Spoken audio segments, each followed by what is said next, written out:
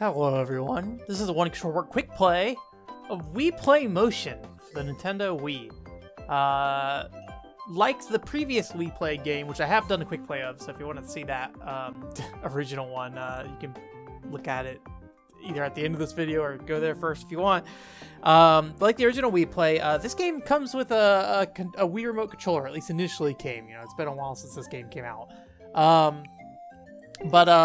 Yeah, essentially this game would come with controllers. So essentially, a Wii Remote was about $40, and so this game, in some ways, you can look at it as like a $10 minigame collection that would be included with this controller purchase. This title screen thing is kind of weird, so don't worry about it.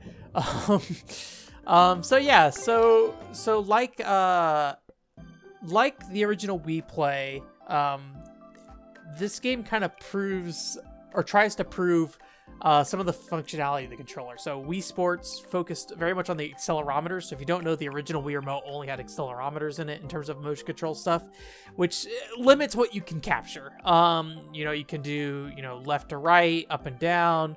There's a general like capture of movement, but there's not really a capture of space and where a controller is located. So a great way you can like compare is look at the original Red Steel versus Red Steel 2, where Red Steel 2 very much has you like swiping to do a like canned slice, where Red Steel 1 has you doing that, and Red Steel 2 allows you like move the sword in real time and like move it around a little bit. So Wii Play itself didn't really use the accelerometers much. It focused more on the IR pointer, which is a very strong part of the system, the Wii Remote, because basically it allows you to point the screen and it can track where you're pointing at the screen, and it'll know like where your controller is pointing. Press the B button on accident while doing that. I kind of feel like you would expect this game to be focused on what the IR pointer can do in combination to the gyro controls of the Wii MotionPlus, but it actually doesn't do anything with the IR controller as well. As far as I can tell, the IR is not used at all in this game for the most part, with the exception of selecting items from this menu here. So we're gonna go ahead and get into this. The one thing you might be wondering why I'm on the floor. The reason being is that when I originally recorded this quick play, I tried it without a camera and found that I was explaining a lot of how the controller worked, and I think it would be better to just show you how. But to show you how, I had to set up this crotch cam, so the camera's gonna be staring into my crotch as I play games and use the Wii Remote. But instead of starting the video with you staring directly into my crotch, I figure I'd, talk to you here on the floor first, and then I'll get up in my chair and we'll do the crotch thing. This is actually technically my third time trying to record this. Had a technical issue the second time around, but third time's a charm. We'll see how it goes. So I'm gonna try not to be an old man, get up on there without hurting myself. Now I'm in this chair. You got the Wii Remote right there. So very much like the original Wii Play, basically it's just a series of minigames here. There is like an unlock process to these minigames, but it's very simple of just basically playing through the minigames. So one of the most, one of the most iconic games of the original Wii Play was this Pose Me game. And Pose Me in the original Wii Play was very IR focused, where you basically point at your character and move them around and use the A and the B buttons to basically select which pose you're in. So you would select the pose, you twist the controller to kind of like fit the character into a bubble and move him around on screen to like get him to different bubbles at different spots of the screen. In this case, they kind of repurposed the minigame for the newer control scheme. So one thing you'll see kind of immediately is how like when I move this controller, it's pretty much, I'm using a stand-in for my Wii, or for my Mii here. So like, he's pretty accurately following my direction on the controllers, with the exception of when he actually gets into the hole here, that he locks into that slot. So you can kind of see me like move the Wii Remote and point it in the direction that it needs to go.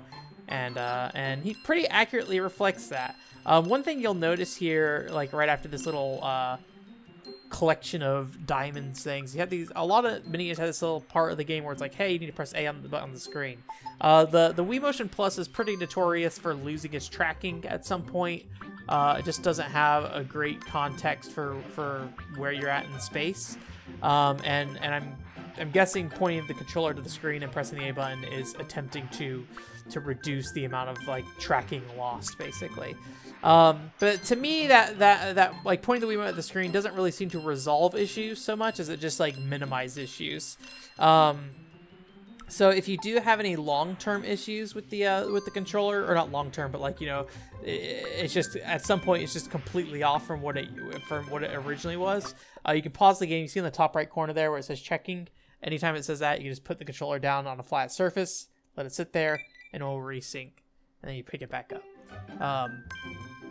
You know, that can be, you know, a little tedious depending on the game it is and like how much moving the controller kind of gets it out of whack. I will say at least like once per session you'll have to probably sit there and reorient the controller at some point, at least.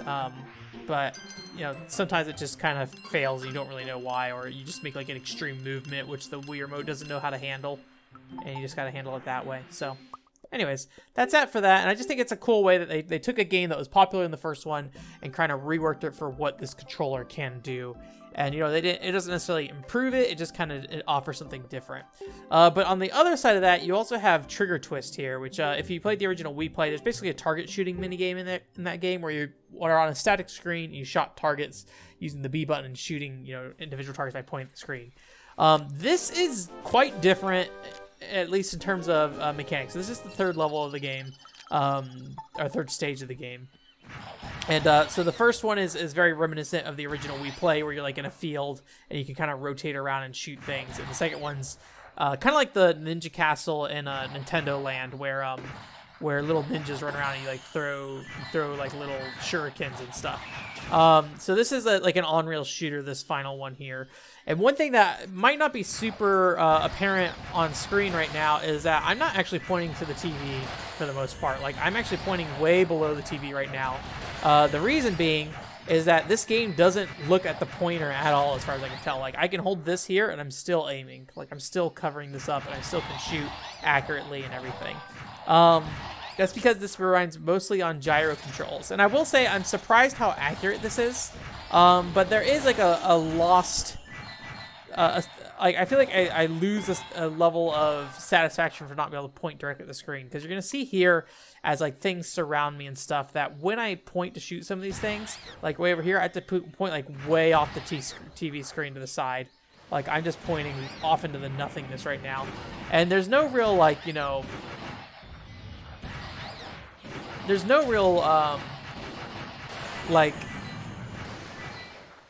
I don't know how to put it. Like, a lot of Wii games are about, like, you know, making you feel like you're doing some action. So, like, you know, pointing at the screen, making you feel like you're shooting a gun or something like that. Like, Medal of Honor's Heroes 2 does that very well. This game doesn't really give you a feeling of anything because it's just kind of abstract of what you're doing when you're pointing the controller. And, you know, as somebody who understands how this controller works for the most part, and like, you know, like, I have an understanding how the technology works and things like that, I would wonder if somebody who did not understand how this game works, like, if they would understand that not pointing at the screen would, you know, not do anything. Because if you point at the screen, it's not very accurate to where you're pointing.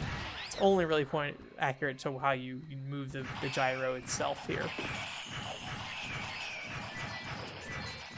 So that's pretty much this minigame. You know, shoot stuff and get points. You know, the accuracy, you know, the more you shoot stuff without missing, the higher point value you get. So you can see my point multiplier goes up as I hit people without losing any hits. So yeah, I think that's a case of like a mini game that, you know, well, there's good intentions behind it, and it's fascinating to see the technology work pretty well in that regard. It doesn't particularly add anything to the game. If anything, I think it only really detracts from the game itself. I think this skip mode is actually kind of like, it's not as in-depth as like golf or something on Wii Sports, but it does kind of give a very similar feeling, and at the same time also like introduces some new mechanics that this controller can offer. So basically, you choose your thing here. The ultimate goal is to basically skip rocks here. So, you know, as you can see, I can kind of move things around freely and everything like that. You have a little meter on the right that looks very similar to the golf meter. So things it's looking for is the speed at which I throw it, the angle of which I throw it, and then also the timing at which I release, kind of thing. So I think the big thing that Wii MotionPlus offers here is the ability to track the angle of it. And so the ultimate goal is to kind of skip the rock as much as possible by, you know, doing the optimal speed, optimal release, and also the optimal angle of throwing the rock. I don't know if the different colored rocks really play any part in, like, what, like, the attributes of a rock is, if it's, like, heavier or more likely to, you know, bounce or something like that. But there are some special rocks, you know, as in a very Nintendo way, as we'll see here in a second. Whoops. Whoopsie. So look now, so I did that motion. Now my tracking's all kind of messed up. I did get it back actually, but my tracking was kind of stuck facing the other way. I'm doing very bad right now. So let's see. So I got a little frog rock. So we're gonna get frog noises when we throw this. So some of the rocks are just pictures on them, and they just make noises and have little effects that come around them. And then other rocks are a bit more involving. So we have like this lightning bolt one, and this is probably the most like most visible one, where like there's this lightning animation and it kind of skips back and forth left and right on it. So I did really bad there. I got like half my usual score, I think, or my best score at least. I think I have like 160, 157. Yeah. So yeah, that game kind of shows off, you know, some of the more intricacies of what you can do. And there is like a mode where you can do it, and it basically tells you how you're messing up your throw and gives you advice on how to, you know, better play the game. Some of these games I think don't necessarily need the Wii MotionPlus to function. I think this Treasure Twirl mode might be one of them. This is a pretty fun minigame though. Basically, you're getting treasure by going left and right by using the Wii remote like this, and then you're kind of loosening or removing the amount of string you have, so you go further down the water. One thing I will recommend with this minigame, and I had this problem last quick play I did this, take the Wii remote strap off, because it will twist around your wrist and it gets very frustrating. For, you know, a system where Nintendo always wants you to use the Wii strap no matter what, it's a little weird to me that, you know, they didn't think about that with this. Oops, okay. So, and then kind of the goal is to collect these treasure chests. There's a gold one, a silver one, and a bronze one, and you want to try to, you know, get it back up to the surface. When you get hit, you lose oxygen, so, you know, the intention is to try not to get hit. You also can drop your chests if you do get hit. So you have to go back for them. I think there's a silver one right down here. Yep, so I lost my bronze chest, so I need to get that. Go back up here. Dang it. Got it. Okay. I'm probably going to die, though. I don't know if there's any oxygen refills nearby. There's one. Let's see what we do. But yeah, I feel like this probably could have been done with like a normal Wii remote. I could be wrong about that, but like, you know, games like Mario Kart and stuff like that, I think it's fairly similar tilting, at least. Whether or not it could track, you know, the rotation of the Wii remote like this, I'm not quite sure. I feel like it could, though. There's some interesting early Wii games that do some stuff with like rotating the controller and stuff. Medal of Honor, or not Medal of Honor, Call of Duty 3 actually had not the Wii remote, but the nunchuck, where you like twist it to like set a bomb, and which was kind of neat. So yeah, some of these minigames are pretty simple. Most of these minigames have at least like, you know, 4 to 5 stages. Some of them are a bit more complex, actually. So one of the more complex games of this thing is the Star Shuttle mode. And the Star Shuttle mode basically has you controlling the spaceship to build space stations. So as you build, as you get these parts, you basically have these little connectors that you have to connect. So there's the end piece that I have to connect to, and I have a part on my ship, a little like satellite dish looking thing. And so, you know, like I said, a lot of these minigames require you to press a button. And so what's interesting about this, you know, obviously I have my full control of my ship here as I kind of rotate it around. But there's also a bunch of jets on this ship. And how the jets control just depend on which way you're facing. So if I press left, I'm going to go left. But if I press left this way, I'm going forward, just because, you know, it's based off the like where my ship is facing. And then A and B lets you go up and down. You can only do one jet at a time, though. And so you don't want to go too fast. Like, I'm getting an alert signal here, because if I hit a wall or anything in that alert phase, I'll crash. And there's also these little like storm things where you need to point the controller at the screen to, I think, prevent losing your whatever it is, piece of the space station. So the goal is to kind of fly across this area, get to the other side, you know, within a decent, you know, speed, and try to place this piece. So we did pretty well there. Sometimes it's a little more rough, where you have to sit there and kind of like finagle it a little bit. We'll try one of the harder ones, but as you can see, this is the final stage of this one. But we built the space station here, so you basically build this thing from scratch to the start by doing these little missions, and you see the space station slowly assemble over time, which is pretty cool. Some of the later stages are particularly harder. One part that is harder is that you have to collect your piece of the space station first, so it's not just something you already have.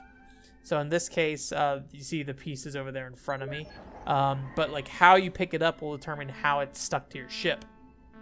So you'll end up, you know, in situations where you have to kind of rework how you approach because this thing gets stuck onto you in a weird fashion. Another satellite dish, actually. So I'm gonna try to get this cargo. We can't change the camera at all, so it's a little can be a little difficult. I'm about to get smacked by this thing. Okay. Generally, as long as you're not going fast enough, you won't get damaged from getting hit by something. It just is just kind of, you know, gets in your way. Okay, we got it.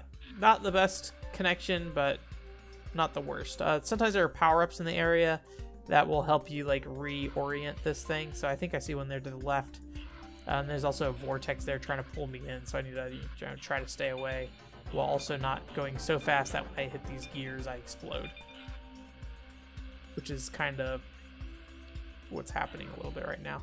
So oof, okay, we're doing all right. So we come down here. Gonna try to start slowing down. And if you don't quite hit this just right, the little poles will hit the walls and then just kind of like spread out a little bit. Like they don't just like sit flush with the wall.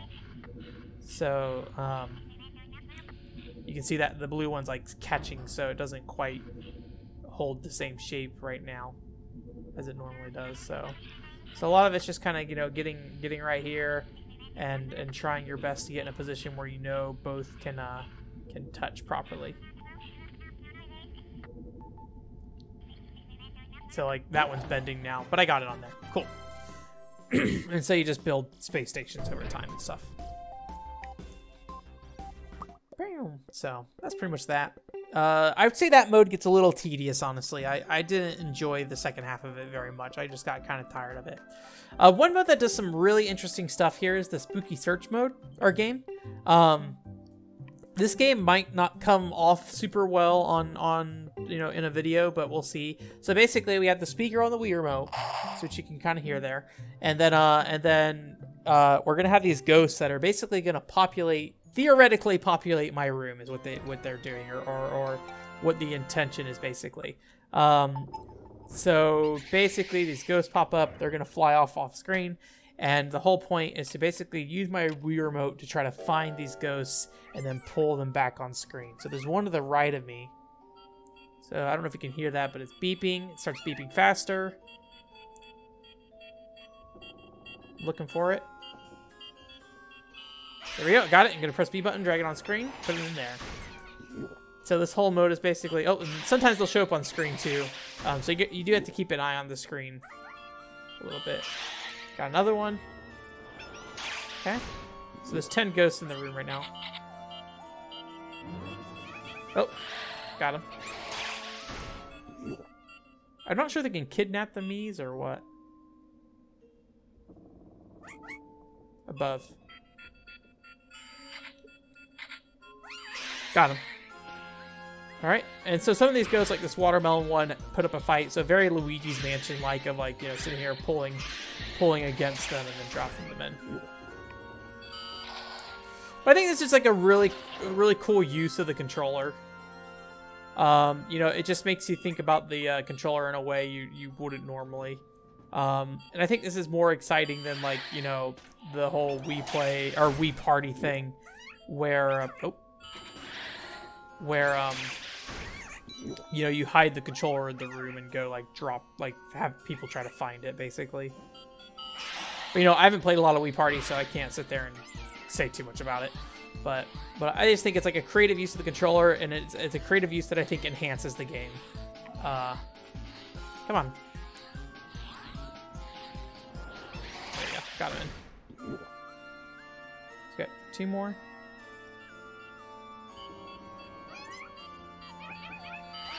Got him. All right. We'll go and finish this one real quick. 1 more. Got him. And there's always like a boss ghost too. There you go.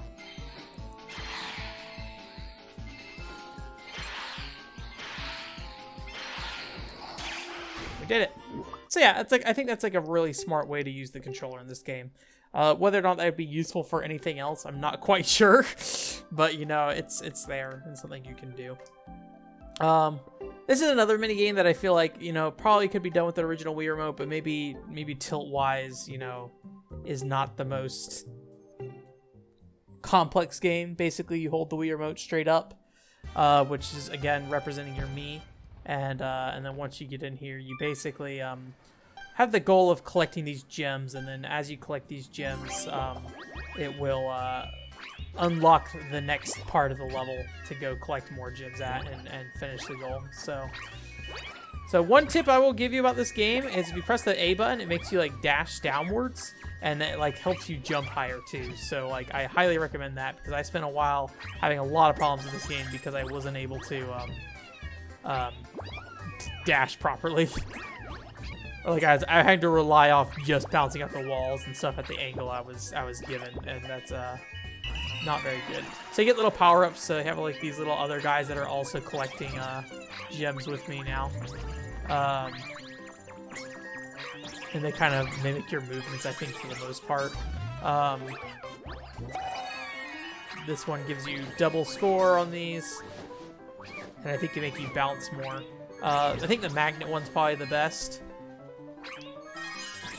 There we go. I think that might actually be a magnet one on the right there. Come on, get up there. Yeah, there we go. Let's see if we can get it real quick. Whoops. Oops. Almost there. Give me the magnet. Oh my gosh, I can do it.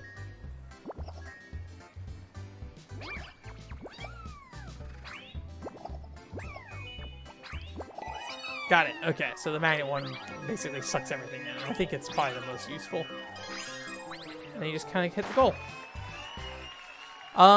This game does do a lot of stuff where I think Wii Play was maybe not so good about this, where it basically reuses a lot of stuff, so you can get more content out of these games. So in the case of that Gem Attack Hunt one, they don't actually change any content here. The only thing they do is really change the objective, which kind of changes how you play this level. So, you know, in the gem mode, the goal is to kind of collect gems and get through as fast as possible. This is just like a time attack mode. So it basically just lets you play the exact same level, but just under the limit of, hey, go as fast as you can to the end. Everything else doesn't matter. So just go. And so, you know, as you build paths and stuff in this level, you can kind of figure out what works best. Whoops. There we go. And then say, like, you know, other games are represented through like different types of stages and stuff. Like the shooting mode one has the on-rail shooter one versus like just the gallery mode and things like that. So I think each level has like a couple of variations, or each minigame has like a couple of variations that work pretty well. Some of these games also have like a decent amount of depth. I feel like this game I'm not particularly good at, but there is something here to it. It's this basically this umbrella racing game. You sit there and open your umbrella to get a certain amount of speed. So if I open like my umbrella this way, I go pretty slow. But if I open the umbrella in the wind, I get that little like sonic boom looking thing. And I get a lot of speed that way. So, you know, obviously at a part like this where I'm mostly going forward, you know, it's pretty much just, hey, hold the umbrella straight forward. But there are some, there's like a long jump mode with this one where you can basically, you know, you work with the wind to try to get as far as you can by, you know, holding the umbrella in the correct direction to get as much air time as possible. Because if you have the umbrella in the correct direction while you're jumping, you get more time in the air, basically. All right. You can close the umbrella to kind of slow down too, which is kind of nice. So I didn't do particularly good there, but yeah. I would not say I'm good at this game. I'd say I'm not good at a lot of these Wii Play Motion games, but I did do gold on all of them. And then I platinumed a handful as well. So, you know, I did well enough. Probably won't ever 100% this game. So, you know, if I had been more on point with that, you know, catching the wind properly, whoops, I probably could have flown up to that upper level and done that. So, a lot of these games have multiplayer, but I haven't done the multiplayer really, so I can't say for sure. I wonder if like getting the motion like tracking out of sync might be a problem, so you have to like, you know, frequently do the whole like, you know, press the controller down and resync it. This is probably the game that probably has the most problems with sync running out, and I think the losing tracking. I think it's because it's a lot of movement and a lot of motions like this that the game has a little trouble keeping up with sometimes. This game also presents another issue where a lot of these games expect a level of accuracy. So like in this case, I have this like meter at the bottom of the screen there where the meter builds up more if I don't miss any of these moles or like, you know, don't just randomly swing at nothing. And I found that that little miss there was my fault for sure. But sometimes the controller will just kind of swing on its own, even though you made a very small movement. That or like you swing down, and while you're swinging down, the mallet kind of like magnetizes to one of these holes, and then one of the holes has like a me in it that you're not supposed to hit, and it's a little frustrating.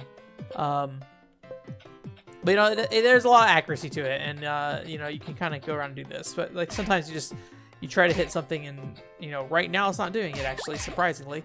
I think every other time it's done it, but like I'll attack something like that right there. It just did it where